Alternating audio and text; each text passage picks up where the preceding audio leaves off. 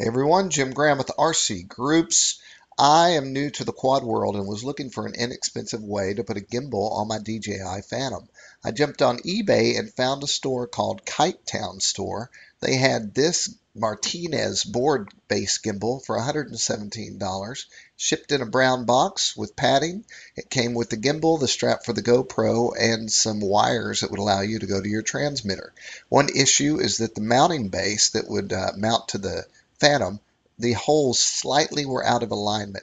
I already had another base that I used and just popped the isolation balls onto that and hooked it up to a 3-cell LiPo, and you're seeing what I got. That's without any programming, straight out of the box. Now let's look at some video footage from the air after I got it running.